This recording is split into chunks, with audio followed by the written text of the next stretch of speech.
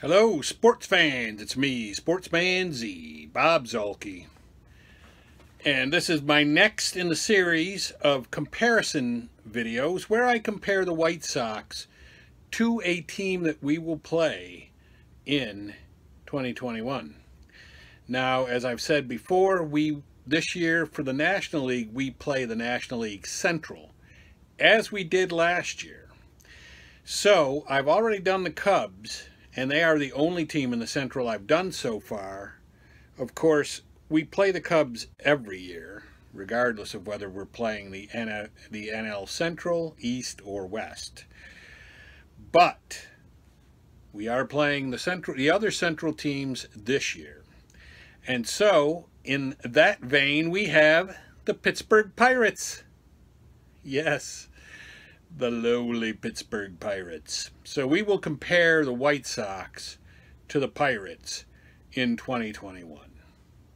Now, as I always do, I will do a quick recap of the White Sox and let you know where they stand.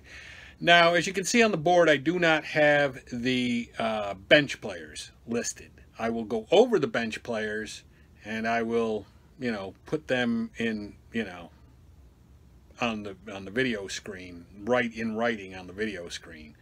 But they're not on my board. I didn't have room, and really, they're bench players. So anyway, that means we're going to jump into it and do the White Sox. Now, last year, as I've said repeatedly, the White Sox tied for second in the AL Central with the Cleveland Indians with a record of 35-25. We were first in the major leagues in home runs with 96, and we were second in the AL in team batting average with a 261 average. The lineup,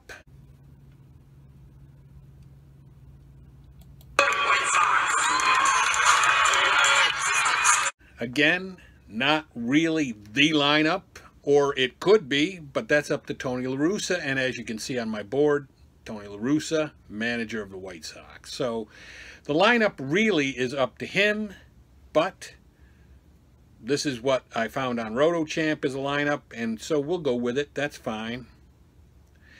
Tim Anderson at shortstop. He hit .322 last year for the White Sox. Adam Eaton in right field, batting second. Of course, that would be versus right-handed pitching, possibly, and Adam Engel platooning with him and playing right field against lefties. However, last year, Engel was pretty good against both, so we'll see. Maybe Eaton is just a backup outfielder. I don't know, but you got to believe the White Sox didn't go out and sign him to a contract to be a fourth backup outfielder. Nick Madrigal at second. He had a very good year last year. Yes, Monty Grandal, he had kind of a down year for us, but we're hoping for a bounce back, although he was doing a lot of playing in those 60 games, and hence, that's the reason we need a good backup. Jose Abreu at first base, he had 19 home runs last year in 60 games, and he didn't even play all 60 games, so yeah. Eloy Jimenez in left field, Johan Moncada at third, Lewis Robert in center. Now, in past videos, I've said that Robert hit .251 last year. I was giving him a little bit too much credit. He actually hit .233 last year. But he is a Gold Glove caliber center fielder. The sky's the limit with him. I expect him to do better in coming years, starting with 2021. But, that's offensively. He still did have some pop, though, and he is, like I said, great defensive center fielder. And then perhaps Lurie Garcia at DH, although it might also be Andrew Vaughn, who might also make the club out of spring training. Again, depends on Tony La Russa. The rotation would be something like Lance Lynn, Giolito, who had a 1.04 whip for us last year, Dallas Keuchel, who had a 199 earned run average last year, Dylan Cease, Michael Kopech, and possibly Ronaldo Lopez or Carlos Rodon or some combination thereof, and even Lopez and Rodon as the last two in that rotation, with Kopech not joining the rotation until later in the year. That's also a possibility. It depends, because Kopech didn't pitch last year. So the White Sox need to stretch him out a little bit, maybe give him some time to start in the minors. Maybe they'll start him in the bullpen as a reliever and give him, start him like 1 inning here for a few appearances, then 2 innings for a few appearances, then 3 innings for a few appearances. However, that's a tough thing to do when at the same time you are expected to and trying to win. But we'll see. We'll see how they do it. It's up to Tony La Russa again. The bullpen would be Liam Hendricks, Cody Hewer, Aaron Bummer, Evan Marshall, Matt Foster, Jimmy Cordero, Jace Fry, and the flamethrower Garrett Crotchet. And that guy, he can throw some gas over 100 miles an hour. The bench is Adam Engel when he's not playing in right field, Danny Mendick, Nick Williams, and Zach Collins right now is the backup catcher.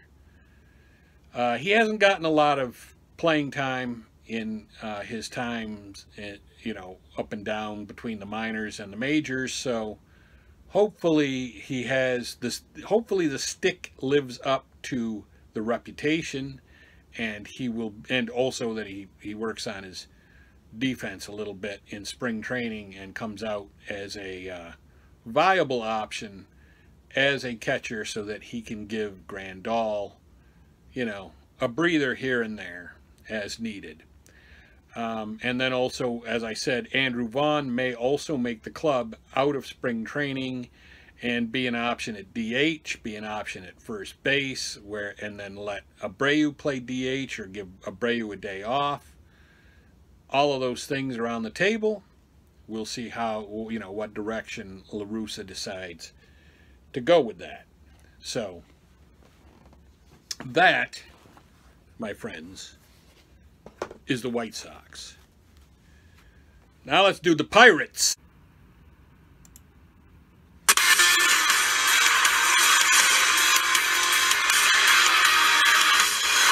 Now, Pirates pregame. Presented by W.B. Mason. Yeah, we're going to switch gears here and do the Pirates. Now, the Pirates last year were a rather depressing 19-41. Not good. Their manager is Derek Shelton. For some reason, he took this job. The Pirates, as you may know, have sent Josh Bell packing. So now Josh Bell is on the Washington Nationals. And he was a legit offensive threat that the Pirates used to have. But now they don't. So that makes their lineup something along the lines of Adam Frazier at second base, Ke'Bryan Hayes at third, Colin Moran, who actually was pretty good last year. He hit only .247, but he had 10 home runs in the 60-game season. Brian Reynolds in right field. He is generally a pretty good player, although last year he hit .189. But he is projected to .262 and 17 home runs for 2021. That's kind of a combined mishmash projection of several sources. But, he's a good player. He should have been better than 189 for sure. Gregory Polanco in left, Anthony Alford in center, Jacob Stallings at catcher, Kevin Newman or Eric Gonzalez, potentially at shortstop. Might be Eric Gonzalez, might be Newman, depends on what source you look at. I had a magazine that said it was Eric Gonzalez, and then Roto Champ Online said it would be Kevin Newman. Again, that's up to Derek Shelton. So nobody bothered to ask him, I'm sure. So we'll see who their shortstop ends up being. Their rotation will line up as something like Steven Brault, Mitch Keller, Jonathan Brubaker, Chad Kuhl, and Tyler Anderson. Now, Tyler Anderson, Brault, and Mitch Keller have been on the team. They were on the team last year. And actually, so was Kuhl, and Kuhl has been an injury problem. He pitched last year, but I think the year before that, he was rehabbing from either Tommy John or something, some big injury, which kept him out. So he has had injury issues in his career. He's a decent starter. He's a back-end starter, though. And, you know, so is Brault, really, and so is Mitch Keller. They're all back-end starters that have to, you know, somebody has to be at the front of that rotation, unfortunately, for the Pirates. The bullpen options for the Pirates are many. There's Richard Rodriguez, Chris Stratton, Michael Feliz, Chasen Shreve, Kyle Crick, Sam Howard, Carson Fulmer, who was on the White Sox. If you're a White Sox fan watching this, you remember Carson Fulmer. Never really panned out very much for us. Really not at all. And so now he's on the Pirates. And now he's where, you know, people that don't pan out go, to Pittsburgh. David Bednar, Clay Holmes, and Tyler Bachelor. Those are their bullpen options. Now, if you're a Pirates fan watching this, you want to, you know, you got some other guys that you know of for the lineup or the bench or the bullpen. Doesn't matter. Let me know. And then, of course, their bench options are looking like Cole Tucker, Todd Frazier, the Todd Father, Phillip Evans, Brian Goodwin, who used to be on the Nationals and also used to be on the Angels, I believe. Tony Wolters, the backup catcher. He used to be in Colorado. Jared Oliva, J.T. Riddle, and Wilmer Defoe. And he was on the Nationals as well. When I look at this team, I'm reminded of a line from Major League, the movie Major League, where one of the executives looked at the roster that the new owner wanted to invite to spring training. And he said, I don't know half of these guys. And the ones I do know are past their primes. So, yeah. I mean, that's the kind of roster the Pirates are going to field this year.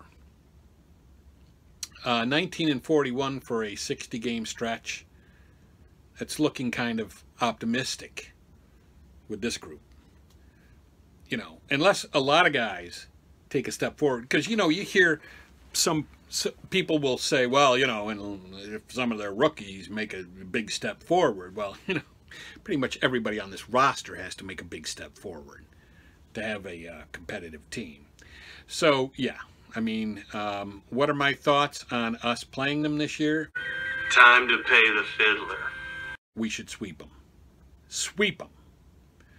I don't know offhand. I didn't check how many times we play them. May only be 3 times. Might be 6. Might be 5.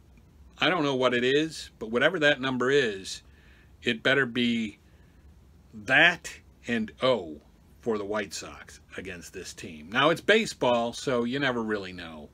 Maybe you catch Chad Kuhl on a really good day. Maybe you catch Mitch Keller on a really good day, although I don't even know that a good day for Mitch Keller is a good day. But who knows? But yeah, I mean, we should really beat up on the Pirates. Again, if you're expected to be a playoff team, and the White Sox are, you need to beat up on the teams that you're supposed to beat up on. And the Pirates are one of those teams. So, that is my analysis of our, comparing our White Sox to the Pittsburgh Pirates. What do you guys think? You like the analysis? Do you think I'm on base with it? Do you think I'm really just out of my mind? I mean, again, not a lot of these guys have had great seasons, meaning the Pirates. So, we'll see what happens, but that's what I got for you, and that's going to be it for me. Sportsman Z, Bob Zolke, signing off.